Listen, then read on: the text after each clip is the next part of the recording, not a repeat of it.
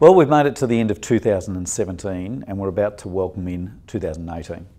If you look back, we've had one of those years that's been very varied and we've had great engagement with the Victorian community. And that's because people in Victoria actually care about themselves and each other. Now that's one of the things we've got to build on, isn't it? To make sure that over this period that road safety, and we've seen significant road accidents over the last number of days, water safety where we've seen people swimming, enjoying the water but getting caught, understanding where the rips are on the beach, understanding to swim between the flags and making sure you look after each other is one of the key things in water safety.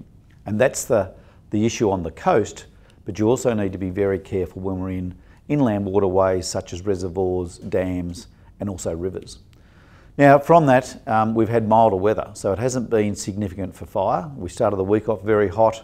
And over the next few days it's going to be mild weather and we move back to hot weather in the start of January. So it's going to be mild weather, which means we just need to think that through about how you use campfires at night. Those sorts of things can be the things that all of a sudden are going to harm us or harm others by having a fire run away.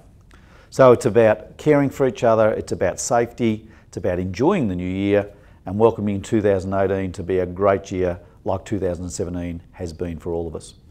Go and enjoy it, stay safe and look after each other.